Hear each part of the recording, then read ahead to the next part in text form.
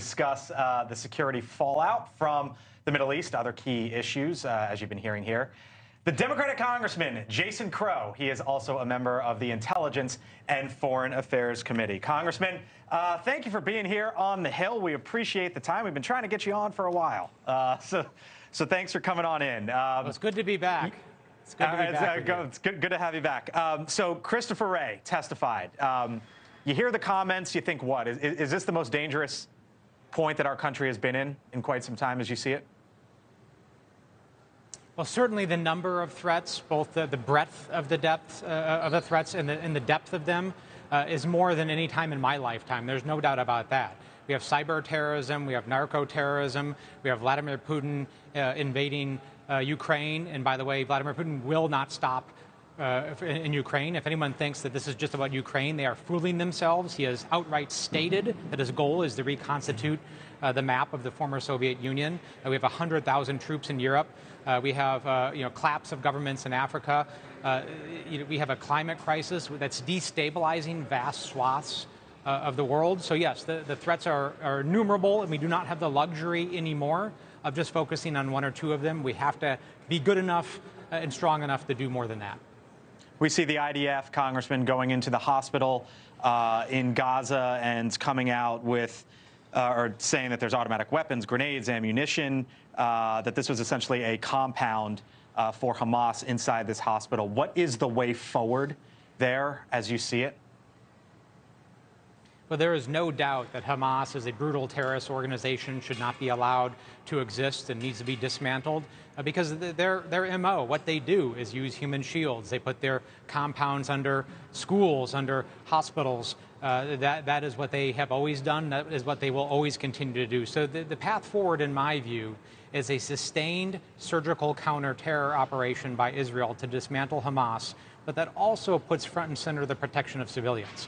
If we've learned anything over the 20-year war on terror that we fought and spent $3.5 trillion to fight, that try to destroy ISIS, that try to destroy Al-Qaeda, which, by the way, are growing and expanding throughout the world, is that there's no military solution alone to terror. You must pursue political resolution, you must pursue diplomacy, and you have to put humanitarian needs front and center, because if you go after a terrorist leader and you kill that terrorist leader, but you, in the process, there are civilian casualties that are incurred in the process, you're actually creating more terrorists in many cases than you are killing. Is some form of a ceasefire acceptable, in your view? Well, I think we have to be honest about the language that we use. I have called for a humanitarian pause because a humanitarian pause is something that Israel can do. Is that semantics, though? I mean, I know you have concerns for civilians on the ground, but a humanitarian pause is a ceasefire, no? No, it's not semantics, and here's why. What a ceasefire implies, and that's why I haven't used this language, is that both parties are both capable and willing of effectuating a ceasefire. Hamas will never do that. They have neither the capability or the willingness. Terrorist organizations, by their definition, live outside the rules, don't abide by agreements, nor do they have the capability, because Hamas is not a monolith. It's a dozen different groups. So even if you got one of those groups, one of those commanders to abide by it, doesn't mean that the others would. So what we're actually calling for is Israel to take a slightly different tact here, a humanitarian pause, to make sure that we are going about the counterterrorism operation in the right way. Congressman, before we go, there's obviously the big meeting in California right now with President Biden and President Xi. And as we talked about at the top of the show, there are all these business leaders who want a moment, or a little bit more than that, with the Chinese president. Elon Musk, head of Citigroup, head of ExxonMobil, head of Microsoft. Do you take any issue with these private American citizens meeting with the Chinese president? Listen, private citizens and business leaders will do what they need to do. We are a free and independent country.